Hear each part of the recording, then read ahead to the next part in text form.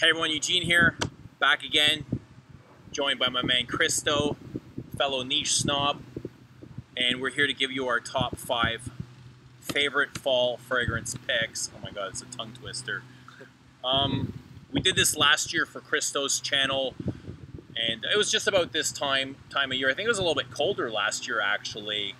I don't know, because I was looking at the picture and I was wearing like short sleeve plaid shirt, like my blue and pink plaid shirt. Okay, maybe it's just... So I think it was pretty similar to this, but whatever, yeah. But we're well into fall, are we? Well, we had a really cold couple weeks where we were pretty certain that was kind of it. Summer was over, and then it came back for, you know, a short... Yeah, the weather's really, like, turned nice the last couple of days, if not more so. It's well into 30 today, so you could easily wear, you know, a summer based perfume. But I've already kind of started wearing my fall fragrances. I couldn't wait to get them out. It's kind of like one of my favorite times of year. Yeah, me too, for many reasons, you know, not just fragrance, but clothes, and just the air cools down, yeah, and it gets nicer, and I don't know, I love just the colors of the trees changing, the earth tones coming out. And that's kind of what I've implemented in my perfumes this year. Lots of greens and browns and earth shades. So I'm kind of excited. You know, I've already started wearing them. Last year's picks that are on your channel, you know, they're still relevant. Doesn't mean that they're not good anymore, but just for entertainment value, we've decided to give you 5 completely different picks. And I think as well, like the things that I wore last year, they were things that I genuinely wore. So I kind of, you know, I got my share of them, and now I'm excited to try some new stuff. Yeah, because we get only about like a 2 or 3 month window. Yeah, it's like 90 days each season, right? Yeah.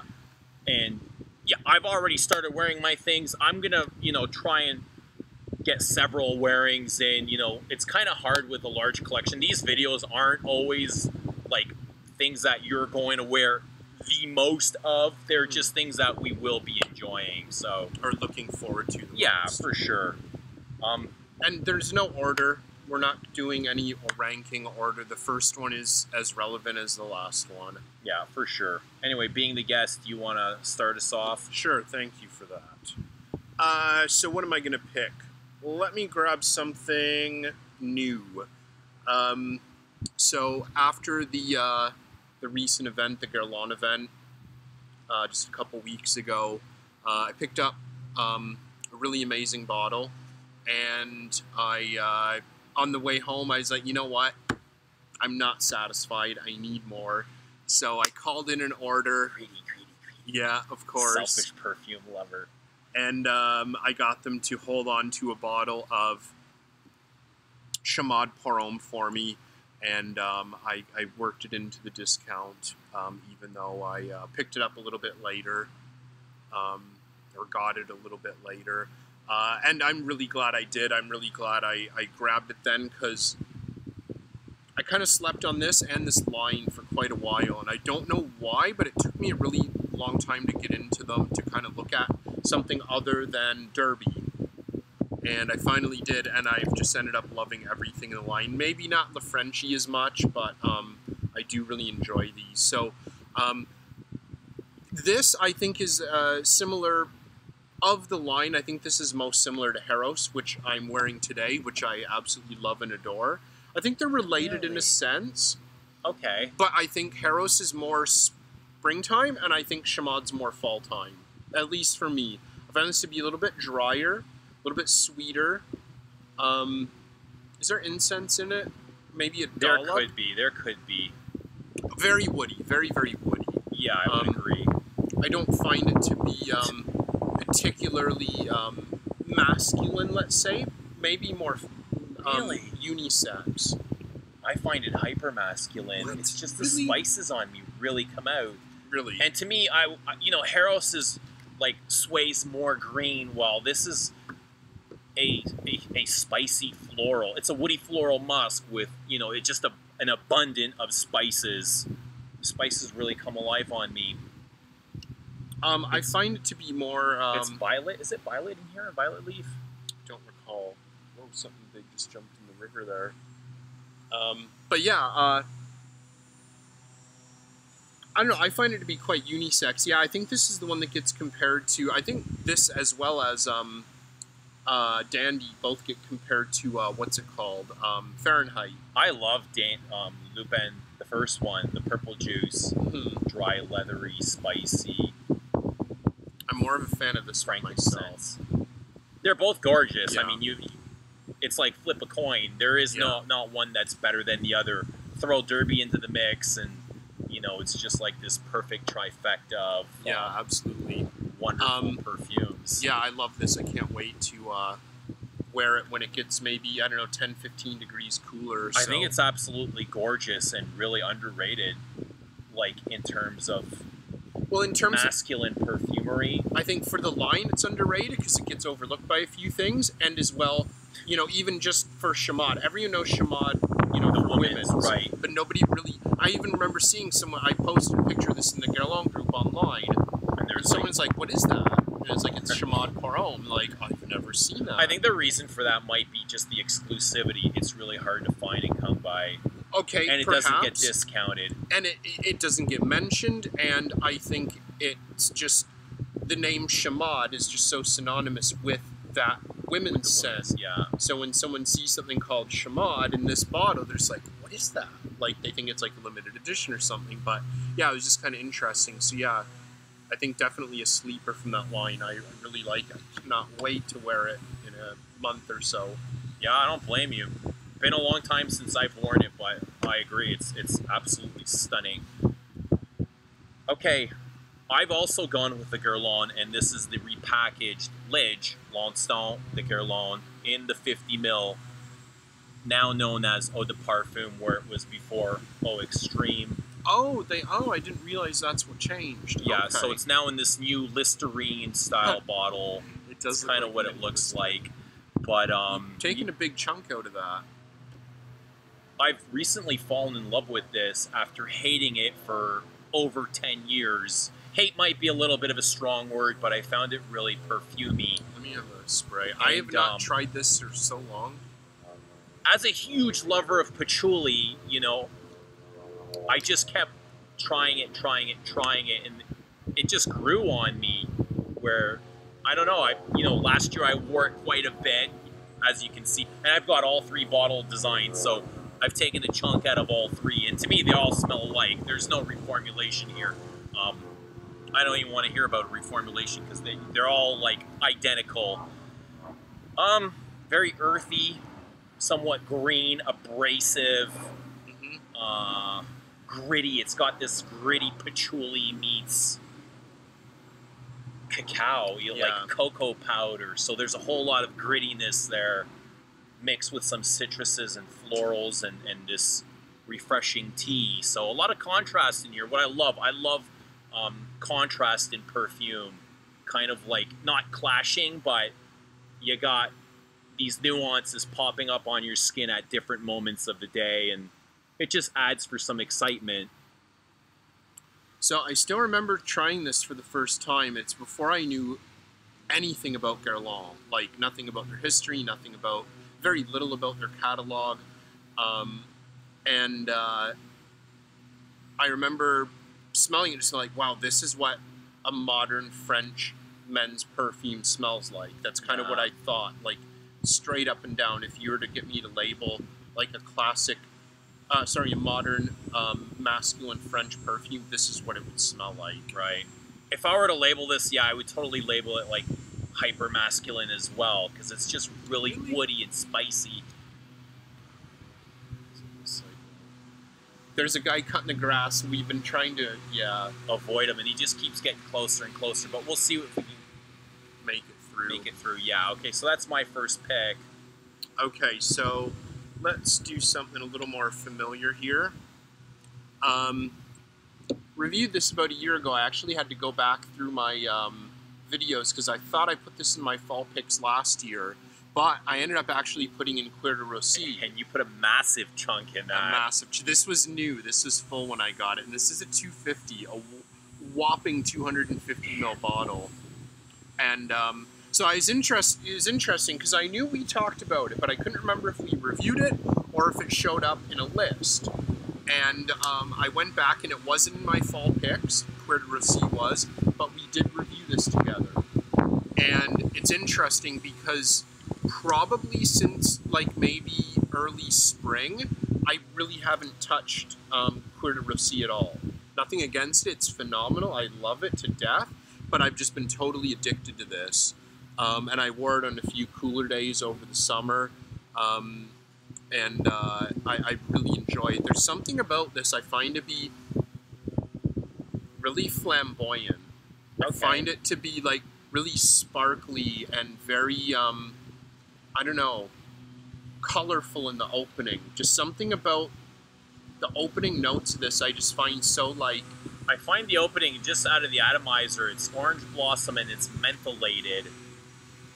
It's not minty, but it's got some of that, it's got this buzziness. Yeah, exactly, that kind of buzziness. I don't know, there's something about it I just adore. It's really... And it's special to me. It's this huge floral, I don't want to say creamy, but smooth, suede leather. I love this, adore it. And apparently it's been taken out of the Privé line. Don't really know what's going on with Dior, but it's not looking good. No. I'm very, very happy I have 250 mil. Well, I don't know, 220 mil maybe. But yeah, I love and adore this. And if you were thinking about buying this and don't have it, grab it now while you can. Yeah, I think they're already kind of rare. I really wanted to get Patchouli Imperial from that line. Not really sure if that's gone discontinued or not, but... So I've kind of incorporated a vetiver theme in my picks here, and the more I keep saying, you know, I do respect the note of vetiver, but it's not really my thing, the more I'm attracting it to me, the more I'm actually legitimately enjoying vetiver and all the nuances that come with it. You know, you can get vetiver. Vetiver's like the little black dress. You can match it with pretty much anything. It goes anywhere, basically, you know, and is in everything. Yeah, so you can get smoky, rooty, earthy, you know, spicy, all kinds of vetiver. Well, and as well, I think what I was going towards more is you can use it in basically every scent. It can go in gourmands, it can go in incenses, it can go in ouds. That's kind of what I was referring to. Okay, it's very versatile. You can, like the black dress, you can wear it with anything. Yeah. You know, you can match this with pretty much any kind of genre and it'll work. Absolutely. And my choice here is with the Hermescences. This is vetiver Tonka.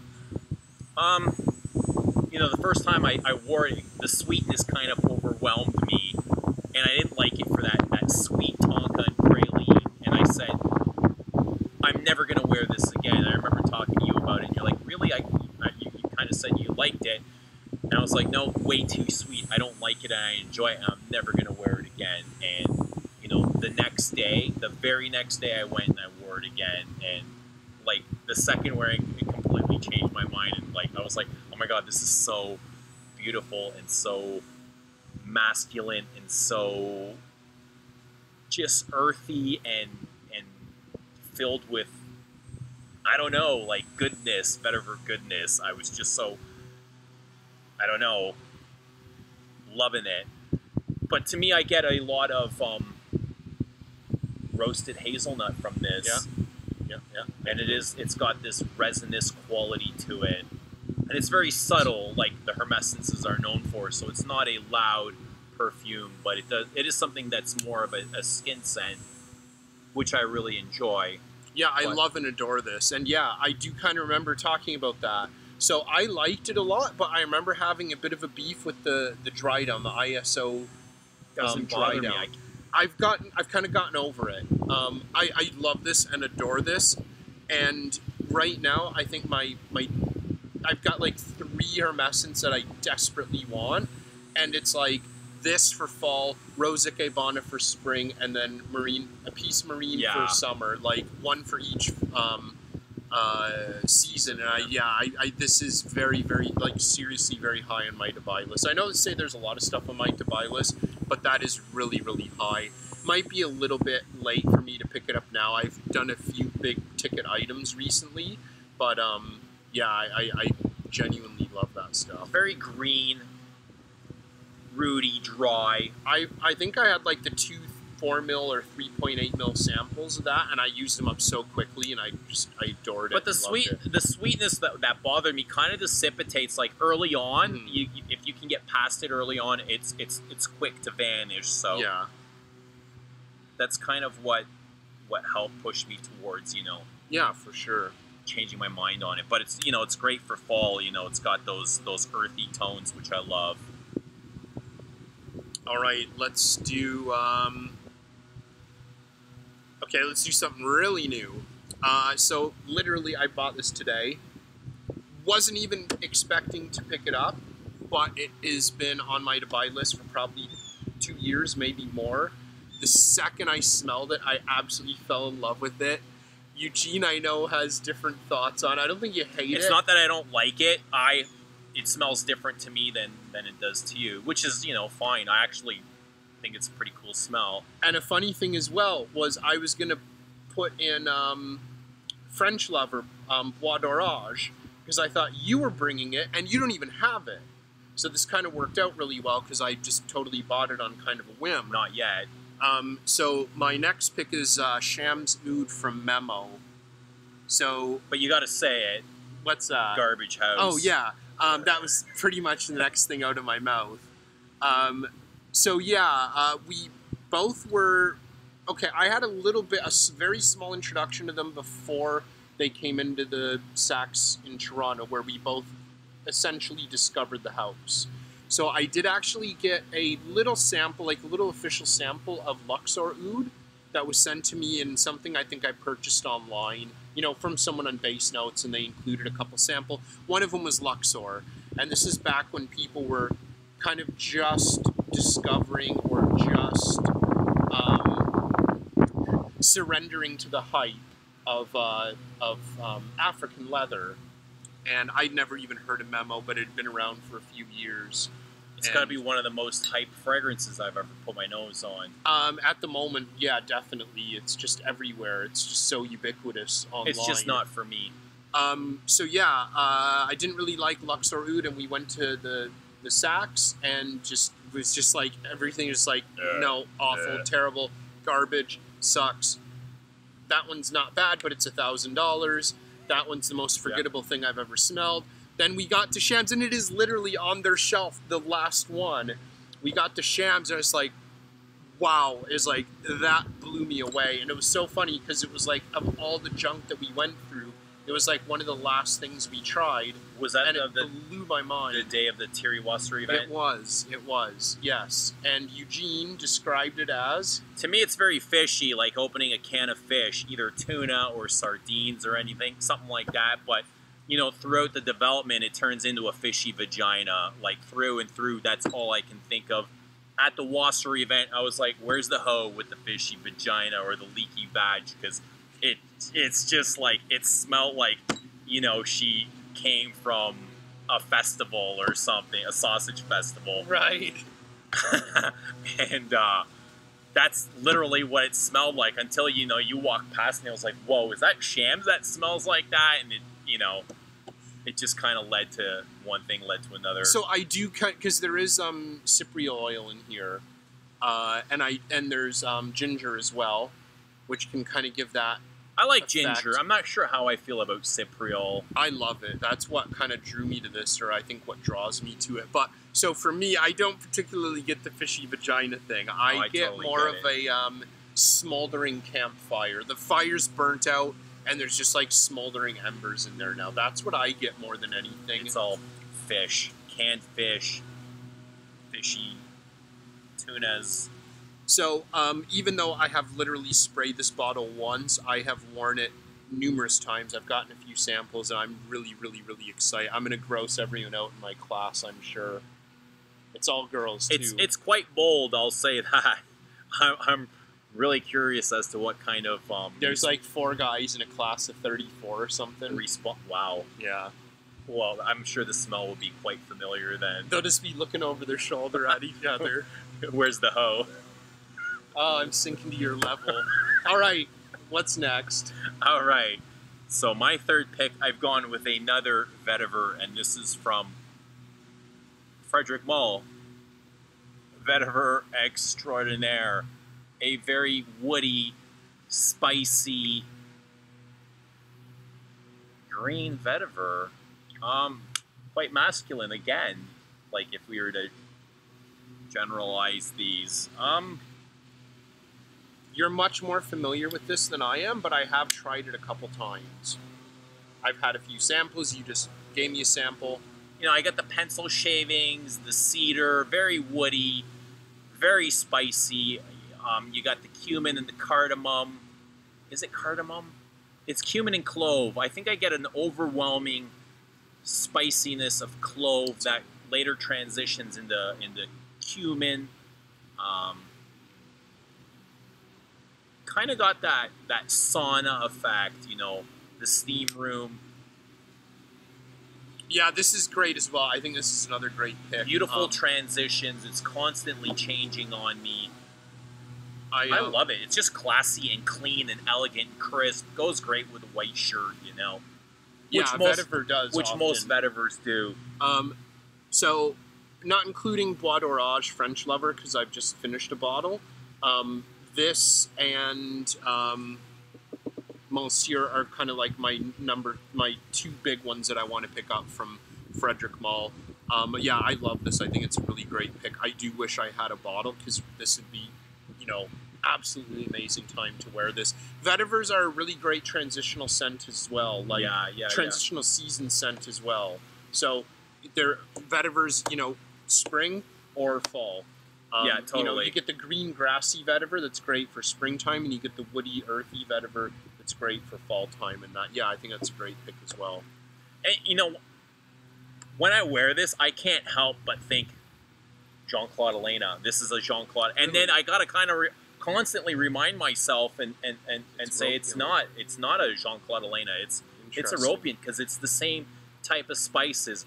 And it almost has me thinking that when this was created, him and Jean-Claude Elena, when he was creating Angélique Sous la Pluie, kind of sat there together and made them while they were having a conversation, because there's just so many similarities that, you know, to be coincidental is crazy, but I do love both of them. A lot of similarities in the spices, in the earth tones, even the color of the fragrances. Yeah. Nice browns and greens.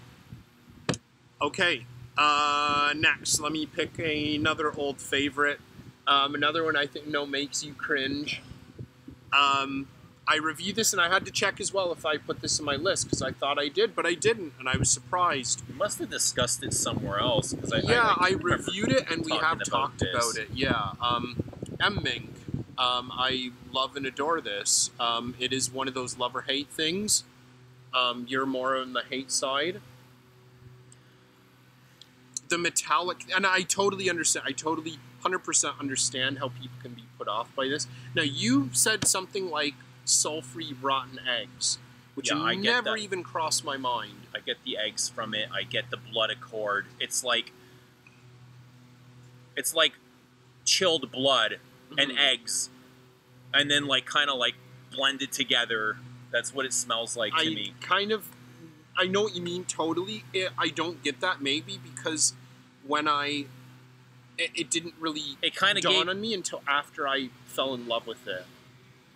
You know, my gag reflex always starts to warm up. The guy that wants to smell like dirty diapers. I can do dirty diapers, but I don't know what it is about this.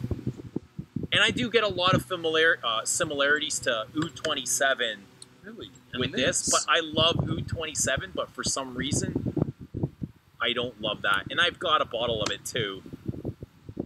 And got a bottle of this? I do. Oh yeah, I think I remember you saying. And I can't pick up any notes from this. I have no idea what is in here. Patchouli is one of the only things that I can really pick up.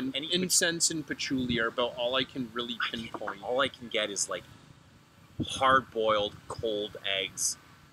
There's no warmth to this fragrance. No, it's cold, sterile. That's why I love it. Maybe it is something that reminds me of Comme des Garçons, perhaps, because this is very un-Byredo-like, which again is kind of what interests me in it.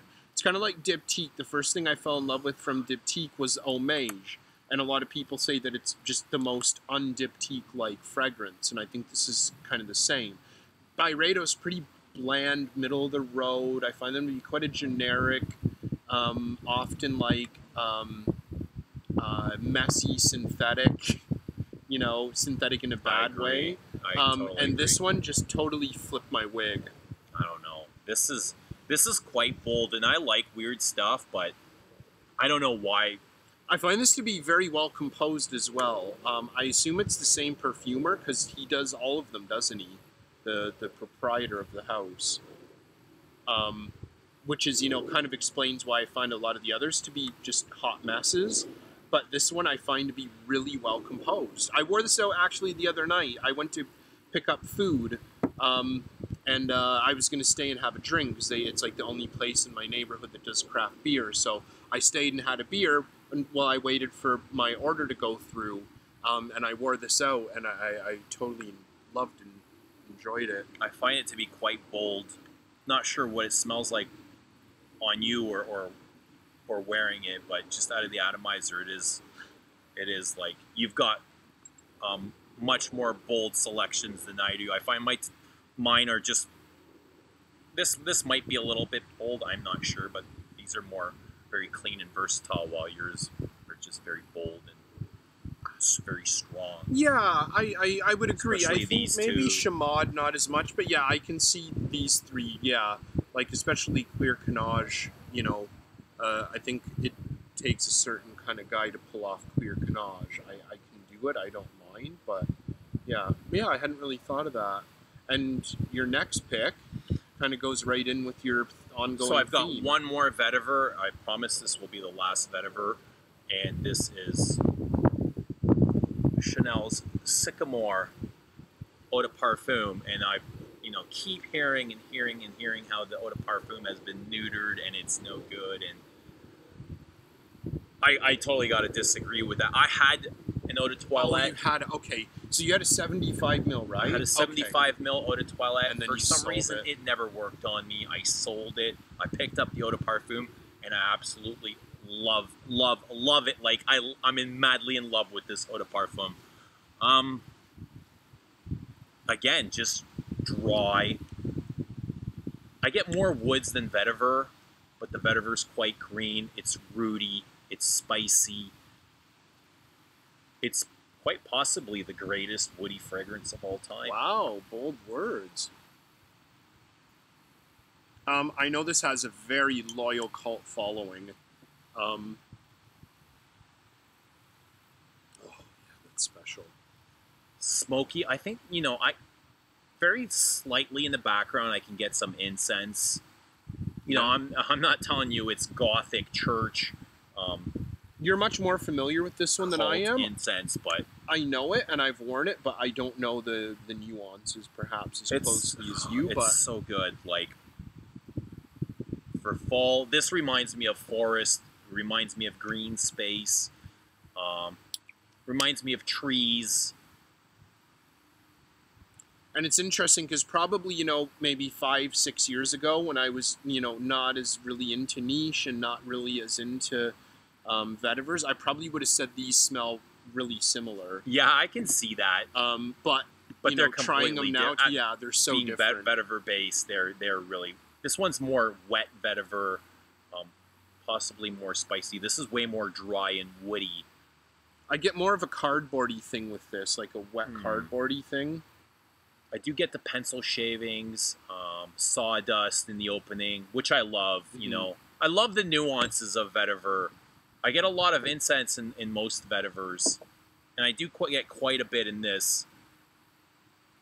Yeah, I need to get a bottle of that, but yeah, again, it's kind of that one maybe not as high on my list to buy, but I do definitely. I don't know the Lay's exclusives. It's gorgeous. I think is. Man, it's rivaling the Hermescence line for the best designer exclusive line. I would be still hard for think me the to choose. the Chanel exclusives are my favorite. You think so? Yeah. It would be so hard for me to pick. I'd say, the Hermescence are probably second. Yeah. All right. Great. Okay, great. my last pick. Another recent pickup. This one I'm really familiar with. I've mentioned it numerous times on my channel, mostly because or maybe your channel and live streams, whatever. But until recently, I was perplexed by it. I couldn't find out why it didn't last on me. There's nothing about the scent that would indicate that it wouldn't last. So I did, and we, kind of came down to the fact that it must be just my nose is just blind to certain notes in here. And very recently, just in time for the sale, luckily, I finally was able to find this on my skin for more than. Is that your bottle or mine? No, that's mine. I didn't know you. Did you bring a bottle? Yeah, Oh. I've got a bottle. I thought yours had a cap because that's the new packaging. Yeah, that is the cap. Oh, I thought the caps came black. Nope, that's the cap. I wonder if they were repackaged because I just saw them online again last night and had a black cap. Oh, I have no idea. So Interesting. this is Encens Mythique from Encens Mythique d'Orient, I should say. So yeah, I didn't know that there was a new cap style. Like, you mean that style? Like, Yeah, but it came black. Oh, I've not seen that. No, It's right on. I really like this though. I like what this is. I totally enjoy that. I don't like the old ones. My Sange bottle that has the neck and then the cap. Yeah, I don't like those. I think they look really ugly right here. when you compare them to each other. So yeah, I think this is just absolutely phenomenal. I'm really glad that. Oh yeah, yours does look. So mine didn't come with. See, this is not a cap. My atomizer's right here. Okay, so you unscrew this. Oh, interesting. And then that becomes. Oh. It's not really a cap. It just falls right off, but it looks like a cap. They're so different. I didn't realize there's so many different versions. Because this version as well is different from my Sange, which is in the same line. It's got that big ugly neck that Well, comes that's what out. this is. This is the same version as But your mine Sange. doesn't screw off. Mine didn't come with an atomizer. Oh, really? Yeah. And I've got the name. Mine comes on the side of the bottle like that, and yours Oh comes yeah, on the mine front. doesn't. Oh, interesting. I never realized how many differences there are. We're gonna review this if you haven't guessed. That's why we've got. Oh, yours has the Arabic on it as well. That's right. Which I thought is really cool and classy. I like that. So yeah, the scent itself, I find it to be definitely incensey, as you would guess. But what really separates this and makes it stand out is the ambergris. It's just unbelievable, like unbelievable. I don't want to get too much into it because we are going to talk about this. Yeah, but, we'll save it for the review. It's phenomenal. I love it. I'm so glad I picked up a bottle. It'd be interesting to compare. Does it remind you of anything? No, nothing. Nothing I've ever smelled. I'd say it's totally unique, but it does remind me of several other fragrances that, Okay, maybe if I take out. in trying to study it, some other things have come to mind. But we'll save that for the review. It'll make for good discussion. Absolutely. So what's your last one? What is Okay. that? So there's some kind of bird screaming or crying. Sounds like a baby that needs to be changed or is really tired. All right, so my last one is perhaps the greatest perfume of all time ever created. It's definitely, endured the test of time. Almost 100 years old. It will be in 3 years. It will be, the 100-year anniversary. And I'm not sure if this is really appropriate for fall, but there's many versions of this. There's versions for the summer. There's Eau de Parfum, which is probably better for winter, but I've got Chanel's number 5, which I'm just like. Now, are you going to specifically say the EDT version, or are you just going to say in any version? They've all got similarities, okay? To be honest, I'd be happy with almost any one. The Eau de Parfum is quite heavier and way more aldehydic. Yeah, this is a lot more focus on the floral. This is isn't it? very floral.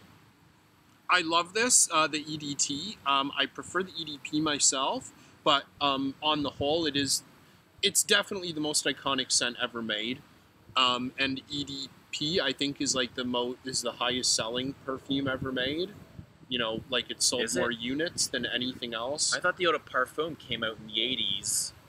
And this is like from the EDP, not like a yeah, parfum or EDP. extrait. Right. EDP. So it was the parfum that came out first Yeah, in the EDP came 1921, out and first. then this came out the same year or It right was a little after, bit after, a year or two after. Yeah. But this is my favorite version. I can see that because I know you love your jasmine. I know you love your white florals. Yeah, this is very creamy. The florals are very abstract, and I do struggle picking out, you know, the rose and there's obviously iris and jasmine in here, but Yeah.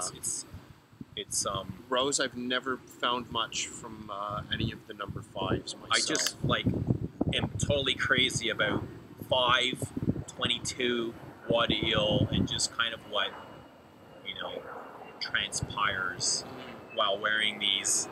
It's just like magic on your skin, you know. Aldehydes, I love those soapy, clean aldehydic Yeah, they're opening. like bubbly and fizzy. Yeah, and totally. whatnot, Champagne-like aldehydes. Yeah. It kind of like sparkles. Yeah. You know, almost like popping a bottle of champagne. But very fitting, I think, for still the warmer days in fall. Maybe not the best choice on the colder days, but I'll still be wearing it. And just kind of a representation of the houses that I'm really enjoying. Yeah. So definitely a clear theme there. And that, you know, I just kind of noticed that right now. And it's then, not like it was planned. And then kind of number 5 at the end. Yeah, I mixing did it up kind a of save number 5 for the last. All right. You got more of the earthy, woody theme going on here with the vetivers and the patchouli. You've obviously gone quite smoke. Lots of smoke. Lots of smoke. And a bit of leather. Totally. Woods. Very smoky, very spicy. So should we get them to mention their top 5? Yeah, that'd be great. They're most anticipated. I love interacting with our viewers. I think we got. You're much better than me. Much better. Yeah, you don't even respond to like texts. Well, I do as quickly as I can. Yeah. Actually, you're not bad with text. But no, YouTube, I'm terrible, and you're much better. So. But I mean, our viewers. I think we have some of the most knowledgeable viewers on all of YouTube. Just reading through the comments, I'd say the most. Yeah. But yeah, we'll be polite and say some of. I'm curious. Right. Don't want to get too egotistical, but I'm really curious as to what some of them will be wearing. Oh yeah, there'll be during some the fall picks. season. Absolutely. And yeah, what they think of ours. Yeah, for sure. I mean, not the most. I didn't go with the most outrageous or the most bold, but just things that I can wear easily every day. You know, to work or. I think for me, why I go bold for fall is because I love it so much and I get so excited and I wait for it. Yeah. So it's kind of like some fall scents can lap over into winter, but kind of once it rolls around to like April, May, you just can't really effectively wear a lot of this stuff. So it's kind of from like April, I'm just like, hurry up, fall, hurry up. So it's just like, I'm out there and I want to be as like, you know, daring and as, you know, strange and out there as I can be. I think that's kind of what it is for me. So then by winter, when winter comes around, I've kind of toned down a bit. I've kind of tamed down a little bit and my tastes are getting a little bit, you know, back because I've gotten my fill of the cold weather scents. I think, you know, being in Canada in this climate, we've got great perfume climate, so we can really everything. Yeah, you get a taste of all of our genres and seasons, and our winters are extremely cold. Our summers are brutally hot and humid. You know, our falls and springs are great too. Yeah. Our falls and springs are actually the perfect conditions for wearing perfume, I believe. Yeah, no question in my opinion. Yeah. It's not too hot where you're going to sweat off your perfumes, and it's not so cold that you just walk outside and it's like gone. Off. Yeah. See you later. Yeah. Anyway. All right. 40 minutes, and see you later. We'll talk to you soon. All right.